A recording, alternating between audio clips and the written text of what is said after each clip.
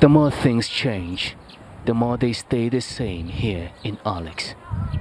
It's an old tale of inequality, congestion and crime, and it's home to 18-year-old Anele.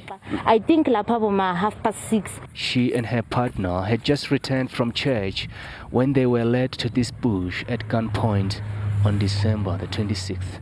Bakhokha ibham bathi don't move, ningabheke emuva, ningenzi anything, futhi ningaceli usizo. They said if you ask for help, we will shoot you and everyone that is trying to help you. Fearing for their lives, they complied and ended up here. Robbed of their ID books and cell phones, the money they had was only 13 rands, but provoked more aggression from the criminals. They shot at my shoulder at close range. I threw myself to the ground. Hoping to save her life, Anele played dead. Private parts, which is rape. One of them started searching and groping me. He wanted to rape me. The other one was hitting my head and turning my neck to check if I was still alive. He then said this thing is dead. No, we can't rape a dead body. Her partner was next.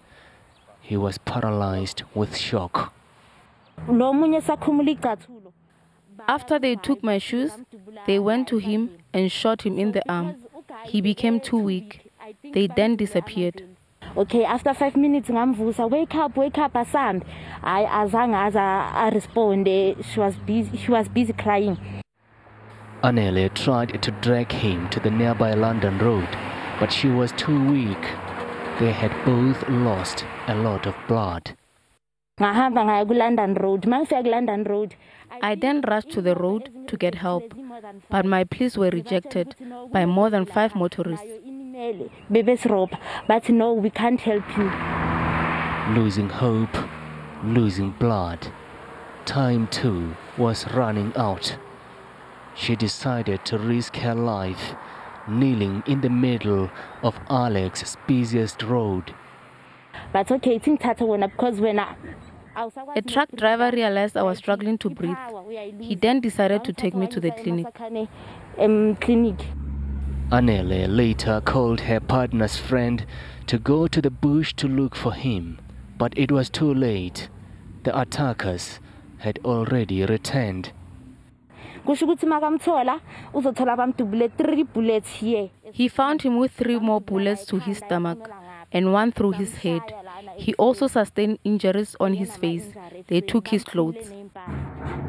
The deceased's family declined to be on camera. Meters from the scene, over 100 shacks razed to the ground. On Saturday, residents took matters into their own hands. A suspect ran away with a bag which was full with the cell phone inside it. And the idea of the people, there is no such thing as a xenophobic here. We were just dealing with the problems that we have. We can't have 4 bodies that is lying here and there is nothing that is happening after that. Residents say there is no turning back. Here in Alexandra, they just take us for granted. So we are coming for round 2. And round 2, it's going to be very, very heavy. Alexandra because this is our place. I'm also a victim. My house got broken into. My daughter became a witness. So I'm very scared. I'm even afraid for her to even go outside and play. But police have more questions than answers. We couldn't get record of these 4 bodies that are being spoken of. It's obviously worrying that the first thing that we're thinking are the murders that went unreported. What we can confirm is that from the 1st of December until the 1st of January, we've had 7 murders in Alexandra plus the attempted murder.